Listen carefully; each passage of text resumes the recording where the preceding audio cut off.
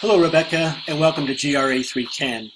I wanted to make a video for you, and I was hoping that you would allow me to post it in the general discussions board. The reason for that is that you're not alone. You say that you're new to web design. Well, so aren't most of your colleagues here. So I'm going to address each of your questions in your email to me, and then with your permission, of course, I will post this on the general discussions board. Thank you. Rebecca, you're asking the question about whether you should use Brackets or Dreamweaver. Well, they're both web editors, Brackets and Dreamweaver. Dreamweaver evolved along with page layout programs, and it bears some of page layout programs, print page layout programs features. Brackets, however, is perhaps more code-oriented, but it really doesn't matter which one. Dreamweaver is introduced in week 5 of this class. I would recommend that you add to your quiver of tools a more text-like editor like Brackets, as well as a WYSIWYG editor like Dreamweaver, just knowing that they're both accomplish the same things. But you can use any number of web code editors out there, and you might consider doing some research about those that are free. Now, Brackets is free, and for that reason, I think the university chose it.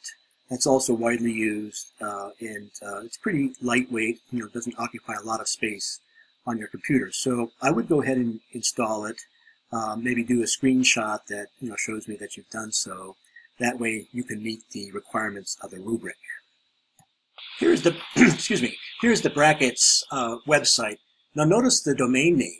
And the interesting domain extension happens to be IO. Well, comes to find out that the meaning behind the IO domain name, and this is, it's always good to keep your eye on domain names. It has a little bit of history here, but it stands for input-output. So it is a hot new domain name extension for the tech industry.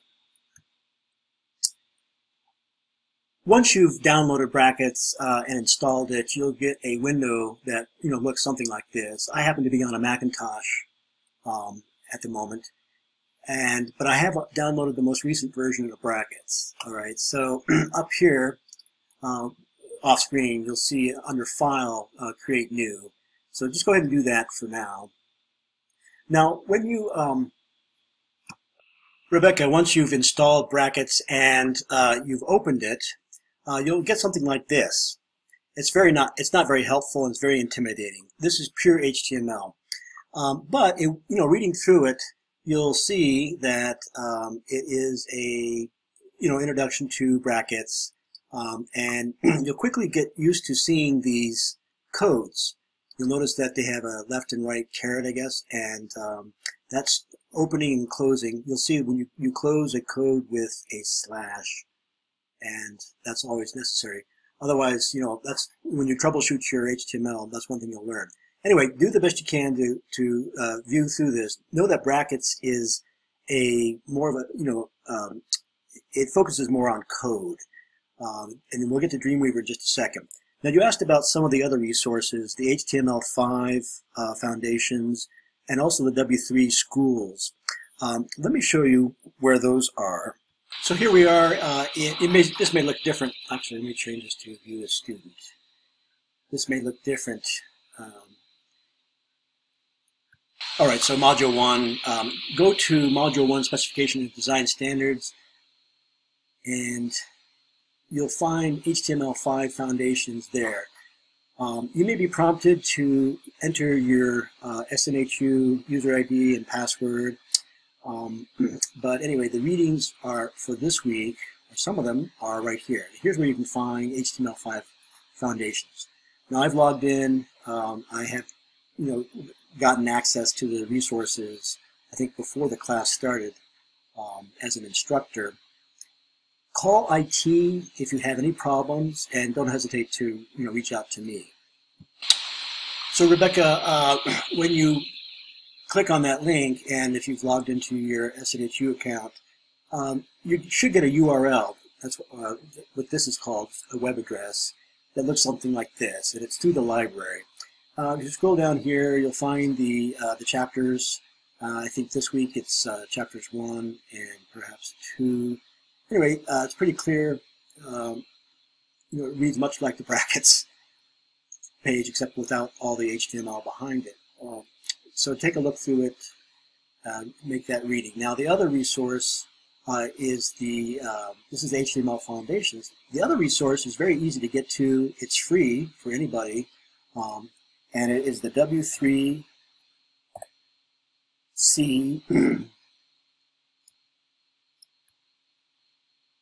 Here's the other resource. It's the W3schools.com. W3 stands for, World Wide Web, so it's W 3 times. Now, while I'm here, I'm going to take my cursor and I'm going to copy this code, okay? And it's HTML tutorial. I'm going to do that, and then I'm going to go back to brackets, which I just installed. Here's brackets, and then I better move this up here. Here's brackets. I hope you can see this. Maybe I should move this up just a tad bit more. I'm going to go up under here, File, New, and I'm going to paste that bit of code, Command V, Command C, right there. Now, this essentially fulfills your coding requirement for week 1. But let's take a look at it. Here's the document type declaration. We know it's going to be HTML, stands for Hypertext Markup Language. And then note, we're beginning a command, we have to close it. The backslash means that. You think of all these things as being nested. This is in brackets. Now, you can change these things. We wanted one head, so, you could change it to whatever you want. And then you're going to save it, okay? Now, the title probably will be something like, you could make it week 1 code. And then this begins the body. You can insert anything you want for text. Note that you'll have to close a paragraph, open it and close it. And even though, if I code this, let me copy this many times quickly here. Just going to paste it. Now I've created how many paragraphs here? 1, 2, 3, 4, 5, 6. And when we preview this, you'll see that each one of these is a line break. So to create paragraphs, you're going to have to close them. Of course, your paragraphs are going to be more than just one. Now you would think that by keying in or having that line break, that I'd be making more paragraphs, but no, that's deceptive. This is all one long line, actually, when we preview it. Now about that, you're going to save it as something, and probably save to your desktop.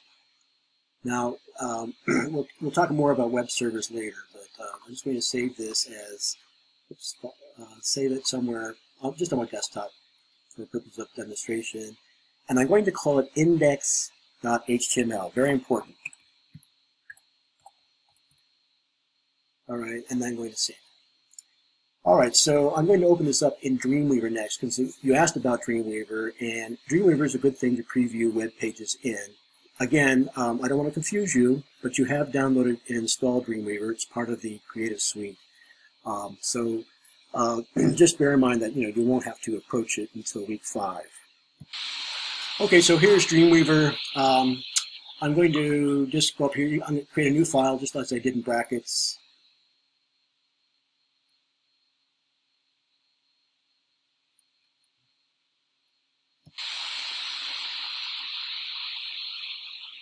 All right, so this is the Dreamweaver. We're going to want to make a page of HTML, so choose that.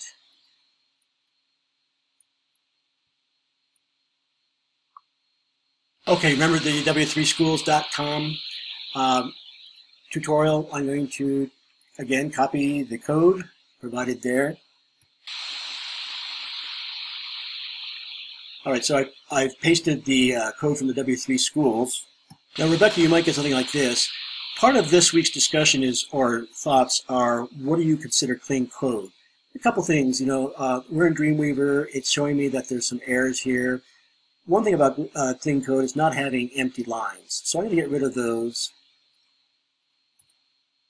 and see if that what that does. Okay, so I still have an error here. Also, you might want to hit view, I think it's refresh, often. I'm getting some special characters here. It's going to require some troubleshooting, but that's the idea. Maybe because I have two end HTMLs here. Let me see if I get rid of one of those. Again, that's all part of clean code, and see what happens when I refresh. Okay, not much. Once again, though, you're going to save this, save as index.html. Now, you're probably going to want to put it in a different folder.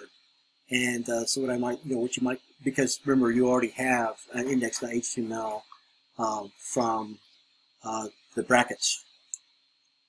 Now, for this reason, Dreamweaver, which is more WYSIWYG, I would be careful about, launching into it just yet. You might consider waiting till week 5. Okay, I hope that answers most of your questions, Rebecca. And if not, please shoot me an email.